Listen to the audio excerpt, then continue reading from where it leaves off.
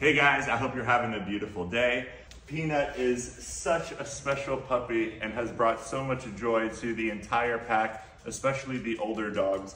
And she was the only one out of her litter that did not get adopted until, of course, we found her. And no one can seem to figure out what breed she is. She definitely has a breed of, she's a dog mixed with so many breeds. So we're about to do her Embark DNA test.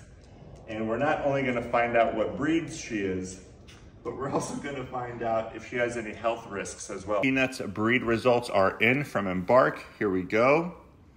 Here comes Peanut, and she is 43.2% Rottweiler, 42.1% American Pit Bull, and 14.7% Super Mutt.